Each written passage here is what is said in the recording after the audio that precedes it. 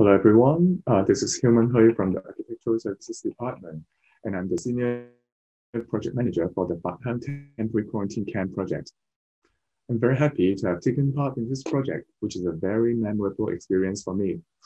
So here I'll give a brief introduction of the project, and then Hing representatives will tell you more about the BIM aspects of the project. At the beginning of last year, when the pandemic broke out, HKSAR was commissioned to construct temporary quarantine camps to cope with the worsening situation. 4 sites were identified, and our project team was tasked to build a total number of 120 quarantine units at the Batham GBC Activity Center. There are 3 main challenges that we had to face and tackle for this special mission. The first one is time. We had committed to complete all units and make it ready for operation within 2 months. 2 months from nothing to occupation and operation. To meet this target, the use of MIC would be the smartest solution, which is also one of the government's policy initiatives for the construction industry. And this also formed our second challenge, since the use of MIC was, at that time, still rather new and experimental to the government projects. The last but not least was statutory compliance. This project was given an exceptionally tight and demanding schedule, but there was no exception for all the necessary statutory requirements that the government project needs to comply with, and to go through all the necessary procedures to obtain approvals from the authorities, including FSD, WSD, and so on. So the facilitation and collaboration among all parties was indeed the most crucial factor for achieving the project target. So here's an aerial view of the project site, which is in Batham. This site is owned by the police as JPC Activity Center. This site is very remote from the urban areas with very pleasant environment, fresh air, nice views, which is indeed very important for the confinees who need to stay in this place for at least 14 days. There are some existing quarters which have already been converted and refurbished into quarantine units before our works commenced. And we were given this red area, which is the open ground of the center, to build the new units.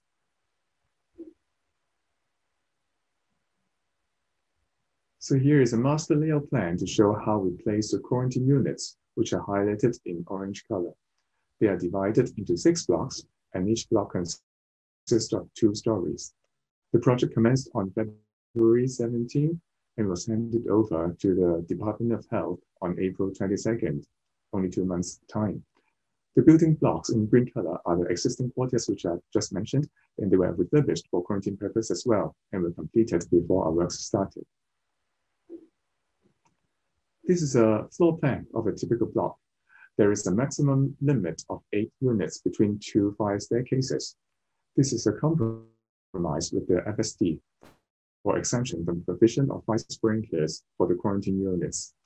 This is very important because it saves a lot of money and also a lot of time because fire installations cannot be pre-installed in the factory. The typical units are all 1-bedroom unit, which has the dimensions of a 20-feet container, and the width is kept as 2.5 meters so that we do not have to apply for a wide load permit for transportation.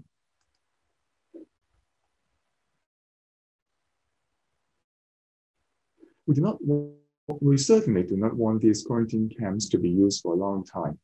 But meanwhile, we do not want to put this into the public field site right after the pandemic either. So we have made some provisions in the design of the units to allow flexibility for future use, say conversion to a residential unit with a combination of 2 modules for use as social housing. For this purpose, we had to keep very close communication with the buildings department to make sure that BD's approval could be readily obtained with minimal alteration to the current design in the future.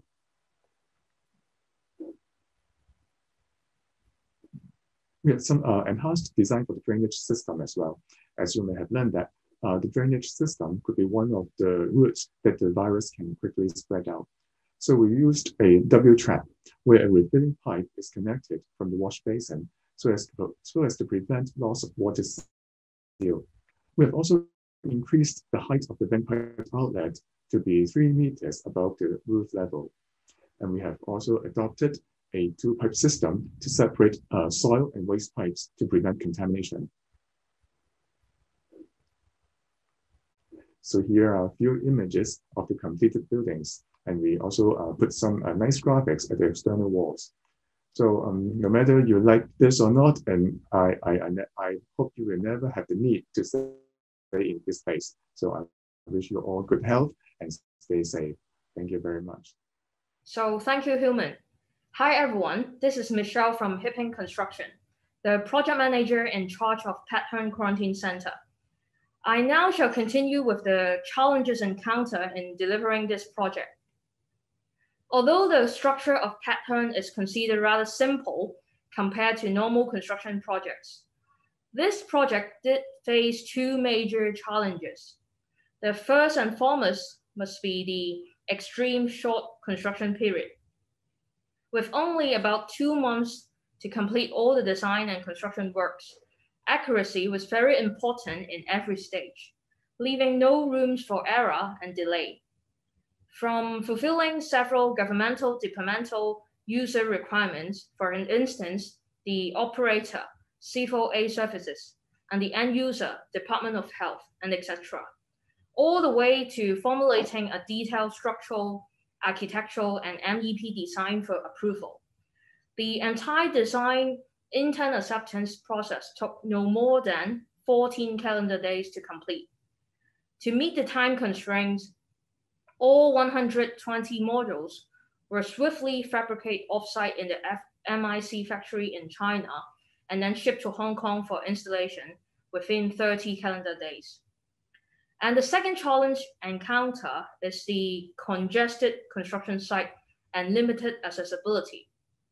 Given that the site is located within the existing junior police call center and adjacent to other in-use facilities, site access and also space are very significantly limited. These require careful planning to ensure the safe and efficient delivery of MIC modules. Accessibility was also carefully considered to satisfy statutory requirement. For example, the provision of means of escape routes for occupants, and also the gaps between the blocks for EVA, while maximizing the number of rooms that we can provide.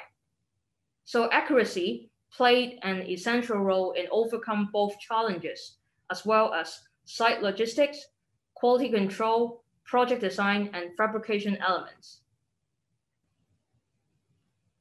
Carrying out this project during the severe COVID-19 outbreak was definitely another challenge. Numerous protocols and restrictions were put in place to limit the spread of virus, including working from home, limited number of site staff, reduced physical interaction, and border restriction between PRC and Hong Kong. All of these had put a very tremendous impact onto the project, particularly to our communication and coordination on project details. To execute a successful project, communication between relevant parties must be smooth and without any hinder. Traditionally, frequent meetings would be held within different stakeholders throughout the project to exchange information and to resolve problems and also do a lot of reviews. Yet in the midst of this pandemic, opportunities for communication was severely limited by social distancing and limited physical interaction in order to prevent the spread of COVID. Without adequate communication, it is very hard to provide and receive necessary, accurate, and sufficient information to relevant stakeholders, including the client, MIC manufacturer, window and facade supplier, furniture vendor, and the project team, and also frontline staff.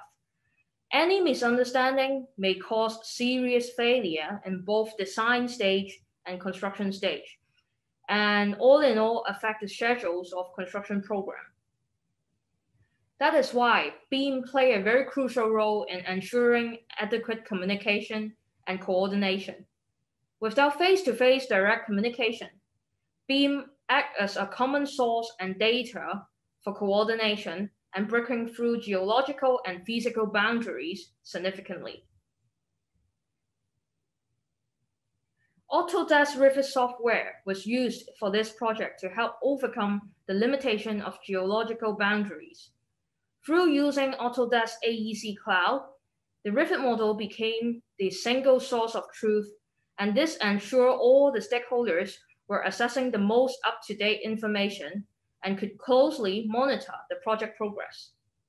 Furthermore, engineers are able to easily present their design by using 3D models during virtual meetings and receive approvals from clients.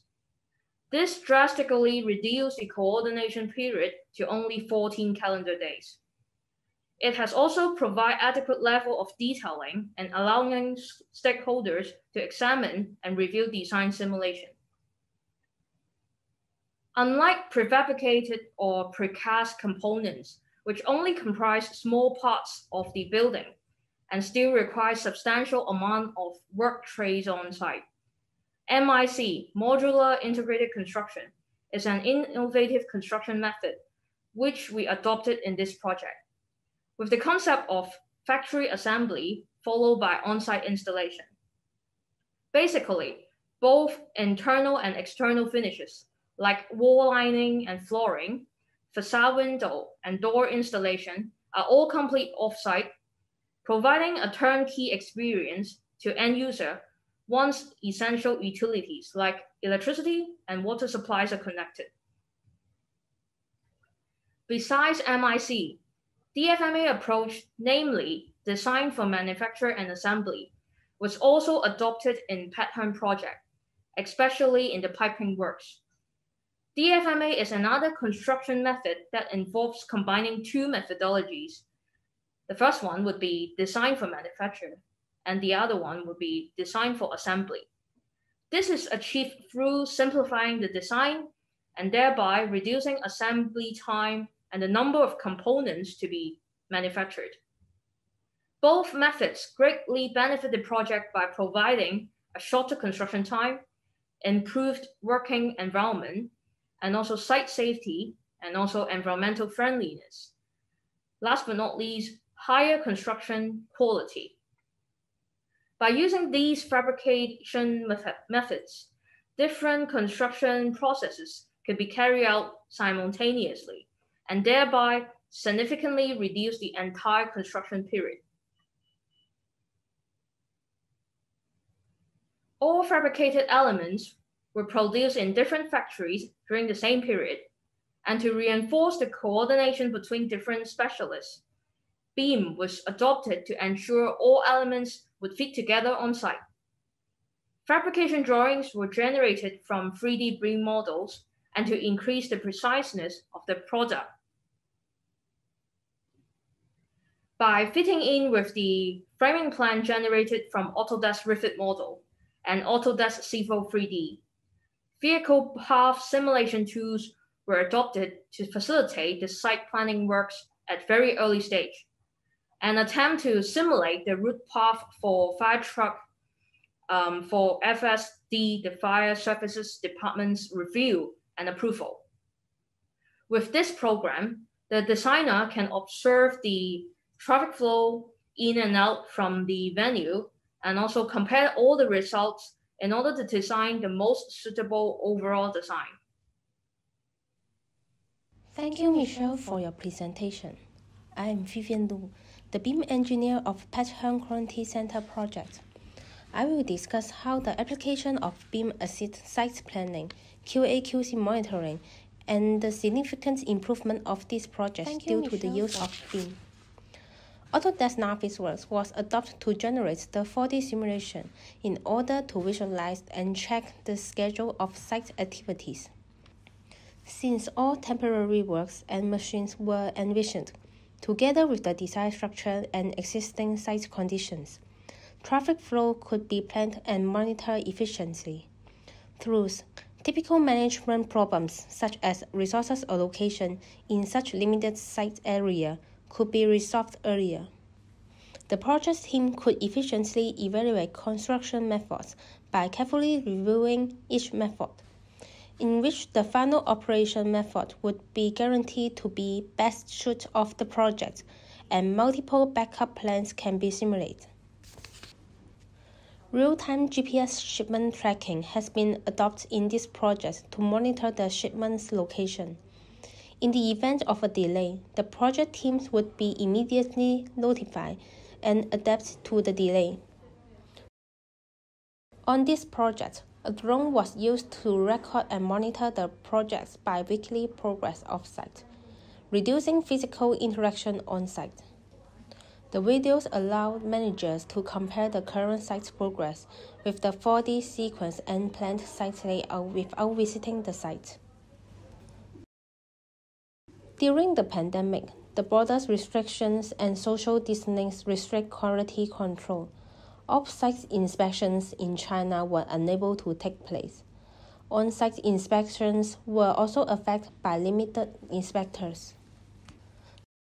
There were 5 main processes included in the QA/QC monitoring workflow. First, the subcontractor representative conducts a self-inspection in China factories and records the inspection by photos, videos, and endorsed documents. Besides, online e-inspection with relevant parties were conducted to ensure the modular's quality. During this inspection, the fabricator would measure and check that they comply with the drawings. Traditionally, paper records are used to record and store important inspection information. On this project, a unique QR code was printed and attached to each modular to ensure detailed tracking. This paperless alternative method saves significant amounts of paper, making it a sustainable yet efficient option. Once scanned, the QR code displays all relevant inspection information, and progress monitoring could be assessed and chased if necessary. Upon the modular's delivery, inspector conducts random checks on site by simply scanning the QR code. A part of prefabrication elements, site quality monitoring was very important, such as the location and member size of steel frame. To make sure the foreman and workers fully understood the design, the updated BIM model was provided. The inspectors, engineers, and foremen were able to easily check, measure, and compare the model with as-built construction by using mobile phones or other devices through the AEC platform. This helps ensure the accuracy of project. The user-friendly platform could easily be used by non-BIM users such as site foremen and frontline workers. The adoption of BIM and innovative technologies on this project have overcome some of the limitations of traditional construction process. The use of integrated project delivery enables construction sequence to be overlapped. Stakeholders are better informed with access to updated information and increased opportunities to cooperate with each other. As a result, design and construction phases are considerably compressed. On this project, the DFMA model was directly integrated into the MIC model at design stage to guarantee its installation. Furthermore, the structural and MEP elements were able to be prefabricated at the same time as the steel frame construction. This simplified the on-site construction. Here we can compare traditional project delivery and integrated project delivery further. The green curves represent the cost design change required across the different stages. The later the changes are made, the greater the cost is required. On the other side, the yellow curves, which shows the ability to impact costs, reduce as the project progresses. As seen in the graph, the traditional design progress mainly occurs during the construction documentation process. With the integrated project delivery, the use of BIM enabled the design process to be pushed forward to the design stage. This reduced the cost need to make changes. The numbers of changes are also significantly reduced since problems can be identified by using 3D simulation during the design stage. As a result, 70% of construction reworks, such as design change and management, are reduced. Due to the adoption of BIM and prefabrication technology, Significant improvement was achieved in Pattern Quarantine Center project. We delivered the site formation contract 47% ahead of the contract date of completion. With the building contract of 120 MIC, we were able to hand over 10 days in advance. BIM also considerably reduced the human resources used to complete the project. In planning the project, it was expected that over 100,000 man-hours would be required. However, in the end, despite the challenges caused by the pandemic, the number of man-hours spent was below 90,000, saving over 15,000 hours. We have prepared a video for you to understand more about Pattern Quarantine Center project.